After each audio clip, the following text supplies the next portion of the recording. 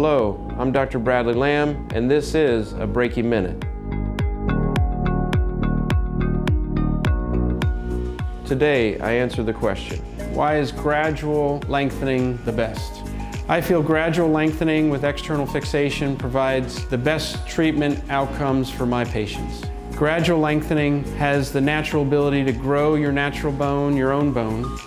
It also does it over a slow period of time where your soft tissues, the muscles, tendons, ligaments can accommodate for that gradual lengthening. And it provides the best functional outcomes afterwards.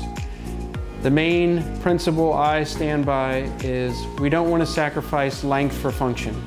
At the end of the procedure, when the fixator is removed and you're walking in your pretty stylish shoes or doing your activities, you're very functional. This allows you to bend the toe naturally, run, jump, and do all the activities you desire. I'm Dr. Bradley Lamm, and if you have any questions about Brachymetatarsia, you can reach me at the phone number or website below.